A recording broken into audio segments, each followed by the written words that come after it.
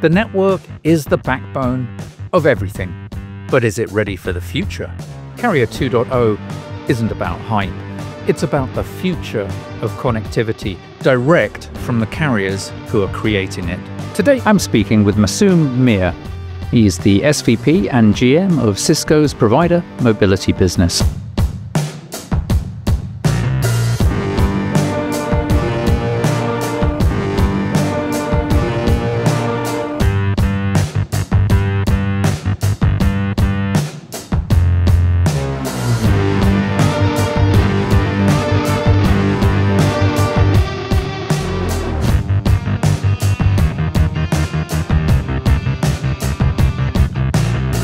Think about your enterprise and the business's need.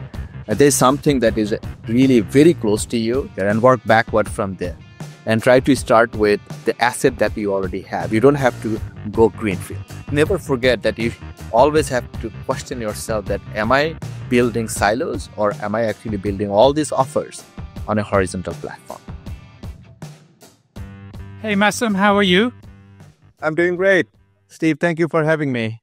We're in the middle of this big shift where so much of what's happening in communications is no longer about connecting consumers. It's about connecting the physical world to the digital world, isn't it? And for me, that means a lot of things like heavy industry. Do you agree with that? And what are you seeing?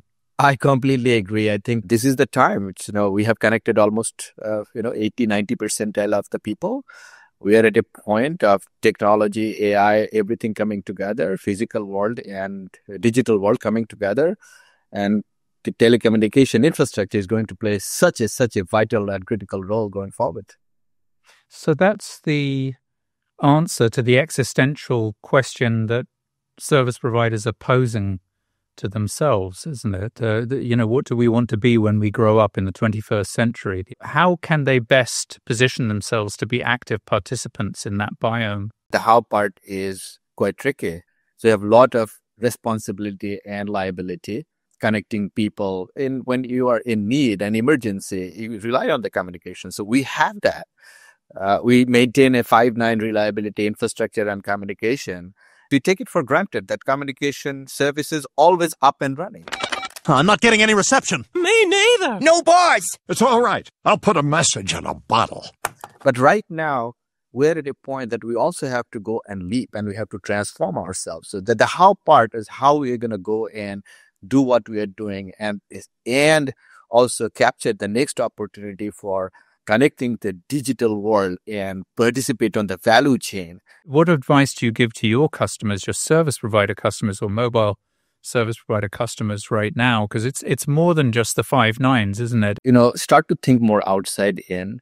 Take what we have learned, connecting the entire population of a country and build for things that is beyond just people connectivity. Start small. Think about your enterprise and the business's need. There's something that is really very close to you and work backward from there. And try to start with the asset that you already have. You don't have to go greenfield. It's time to separate the signal from the noise. I'm going to give you some examples of technologies which are getting a lot of attention at the moment or people are talking about. And I want you to tell me whether they're signal, i.e. they're real, or noise, in which case they're more sort of hyped. Okay, quantum computing. Noise now. Very good. 6G. It's a signal. Artificial general intelligence or sort of human level AI. Too early. Yeah, okay. Are there any other technologies that people are talking about now that you think are probably too early as well? Seamless broadband on LEO and non-terrestrial satellite networks is little far out. Yes, we're really just on the same page here, because I was literally just about to say space-based communications networks. E.T. phone home. E.T. phone home. That's very interesting. There is this dividing line still between the telecommunications network and the vertical networks which exist within enterprises and vertical industry. Do you think we can get to a point where We have more of a sort of a connected kingdom, as it were, of without all of those domains, where the horizontal approach of telecom and cloud can move up into those OT environments and perhaps even unify IT and OT. Very good question, Steve. Actually, in the industries, IT and OT is starting to come together. Because when you go to enterprise and critical infrastructure security, it cannot be bolt on. It has to be designed in. I think many of the conversation in large industries, the IT, OT, and the security posture for everything is starting to come together. But how does our telecom provider start to participate in this conversation is super important. But you have to actually think about those verticals as the IT, OT in the enterprise comes together, how you show up differently, how you start to think about solving the end customer's problem more holistically. I think that thinking is something that we have to embrace more and start small. Maybe you start with few verticals where your brand and your presence is already strong. Start there. But never forget that you always have to question yourself that am I building silos or am I actually building all these offers on a horizontal platform? I mean, there's a huge opportunity for Cisco, isn't it? Because service providers are going to need a lot of help beyond the network and above the network with the integration which is involved with what you're describing. And also, Cisco has this incredibly strong security portfolio through development and acquisition. Do you have to reorganize Cisco itself in order to serve those markets? So we are definitely moving in this direction. That we are breaking our own silos. But I think the biggest opportunity we have and where we can partner with communication service provider is creating that bridge. We are sitting on the front row with many of these enterprises who are going through this transformation, IT, OT coming together, security getting very infused into their industrial operation, IT operation, their WAN operation. Not only that, as they start to run on cloud. So we are already doing it. We think we can also now be the bridge between what enterprise is doing, what CSP can offer, but also connecting it back into how the AI revolution happening on the AI factories. Let's speak some truth to power.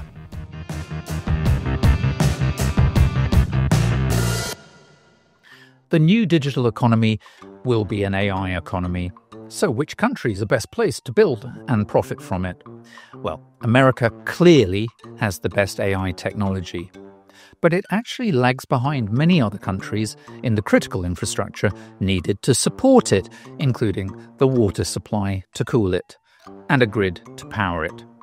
The US government recently produced an AI action plan that sets out a strategy to fix those problems. Let's take a look. Nice big binder. What's inside? Well, not that much actually. It's a 28-page document, and I see we've got a couple of pages here left intentionally blank. Oh, and this is interesting.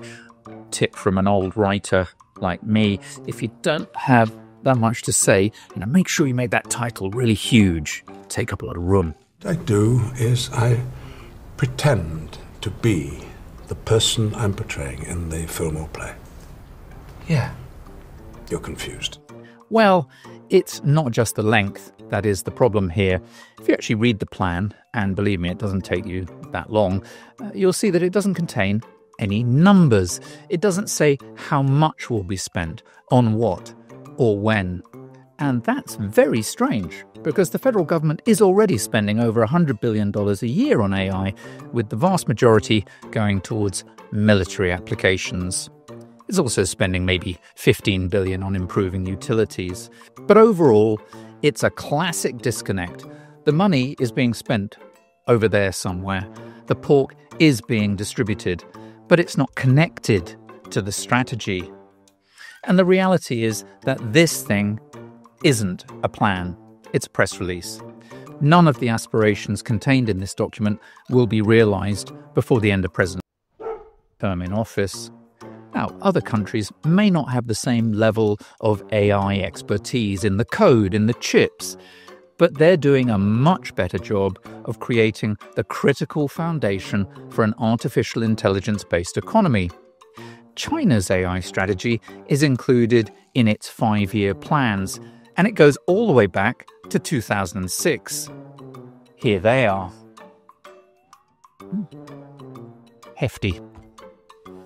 The European Union also has invested in a similar level of preparation.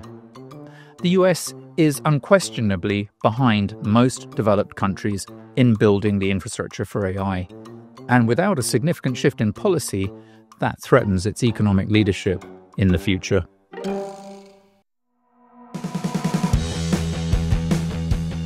You know, one of the things which I really have noticed in our industry in the last couple of years is there's a very intense focus on data centers and the core of the network. But I think the more critical area for this global transformation, which you and I are talking about here, Masum, is at the edge. And, you know, that is the territory which is owned by service providers. But in order to enable this new AI-enabled digital global economy, they're going to have to make some changes to the edge, aren't they? So today, AI has data gravity, let's face it. To train AI, you need a lot of data. As you train AI, it also produces a lot of data. And the models are becoming more and more sophisticated. The systems are becoming a lot more capable. So it's just getting bigger and bigger. And there's tremendous amount of investment going on around the world on building these models. Boy, that escalated quickly. So that is step number one. This is what I say, that there is data gravity in AI, and AI is also creating a lot more data. As you create knowledge out of data, I say, look, you know, this whole generative AI is taking massive amount of data and creating insight and actionable insight and knowledge. What is next? Now we have to consume it. So to consume it, this is a massive opportunity for communication service providers. By the way, even today, there is a problem on the power density, the space required for this massive amount of data centers that is being built for AI training, right? And the models. CSPs actually have a unique opportunity right now to interconnect those massive AI data centers. And many of the CSPs are already participating, leveraging the investment they already had in their fiber footprint. These models are going to be fine-tuned and also trained. And that needs to happen more and more closer to what the action is happening. So it's not like, you know, huge chat. We believe this is the era of when from chat it goes into agentics. There will be agentic application built and they will be talking to each other. It is now going to come and put new type of constraint and demand on the network. And this is communication network. And we believe mobile is going to get hit first, because more and more the physical world starting to adopt these agents that's AI backed. They do a lot of processing at the edge, but then it goes and talk to the mega data centers and AI factories. This is where the key decision needs to be made. How communication service providers start to prepare their infrastructure to be aware of these new traffic types that needs proximity. CSPs has a unique opportunity to turn their footprint to host these super agents that will interconnect multiple of these agents and sit as the hub between the agents sitting at the very edge of the network and the AI factories that is going to be highly concentrated around the world. I'm going to give the people what they want. A bold prediction, please, Masum. Something that you believe about the future of telecom that perhaps most people aren't aware of yet. My bold prediction is the big winners in telecom. There will be, not everyone is going to be big winners, but big winners will see majority of their revenue shifted from consumer revenue to business revenue. Are you confident that your service provider customers can be active participants in the AI economy? You feel that they're building strategies to do that now? Many of our service provider customers are quite serious about it. They're making the investment.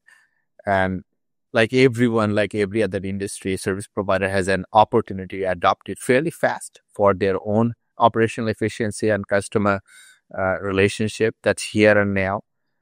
But don't stop.